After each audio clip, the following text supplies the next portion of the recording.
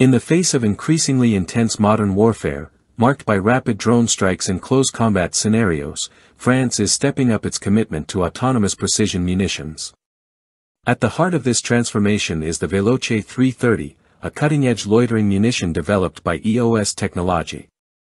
Officially unveiled during the 2025 Paris Air Show, the Veloce 330 has now entered a key phase of operational qualification as of June 19, according to the manufacturer. Born from a collaborative effort with defense giant KNDS and supported by both the French Defense Procurement Agency, DGA, and the Defense Innovation Agency, AID, the Veloce 330 is being put through its paces across all branches of the French armed forces. This medium-range drone is built for agility, simplicity, and battlefield resilience. The Veloce 330 has undergone over 100 test flights since its 2024 debut, steadily evolving into a mature, reliable platform. Key to its edge is a unique guidance system that does not depend on GPS. Instead, it employs an advanced terminal guidance module created by TRAK, providing pinpoint accuracy at high speeds. A recently published video showcased the system's ability to destroy a full-scale tank with missile-like impact.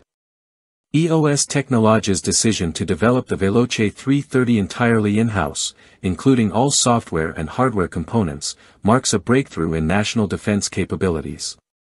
It makes EOS the first French company to deliver a full-featured autonomous strike drone entirely through domestic engineering. This achievement supports France's broader goals for defense independence and next-generation warfare readiness. The drone can be assembled and launched in less than 10 minutes by just 2 personnel. It uses a jet turbine engine that propels it at speeds up to 400 km per hour, with a maximum operating ceiling of 6,000 meters. The 25 kg platform features a 3.3-meter wingspan and can carry up to 6 kg of explosives.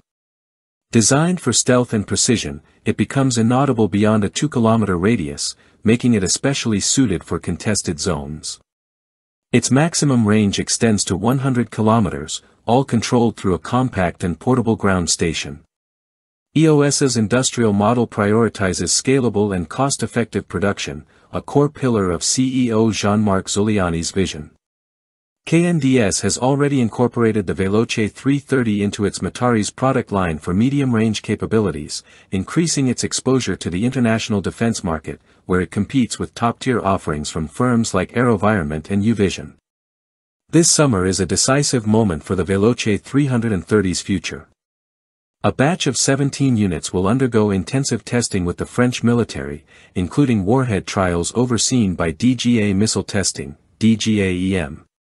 The 2.5 kg warhead, based on tech from the bonus shell, is a critical component in these live-fire tests. Simultaneously, EOS is progressing on the Rôdeur 330, a longer-range version of the Veloce. This new model features a piston engine, pushing its operational range past 500 km with an 8-hour endurance window.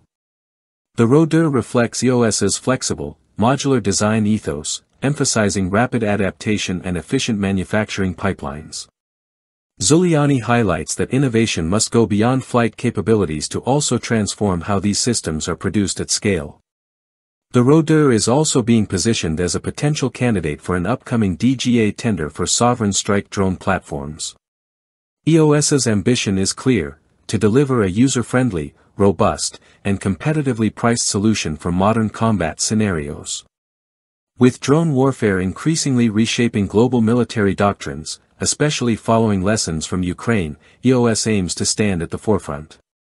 The Veloce 330 isn't just another drone, it symbolizes the emergence of a sovereign, high-tech French defense ecosystem ready to respond swiftly to the demands of modern conflict. EOS Technologie is positioning itself not just as a manufacturer, but as a strategic force in the evolution of smart, autonomous weapons systems.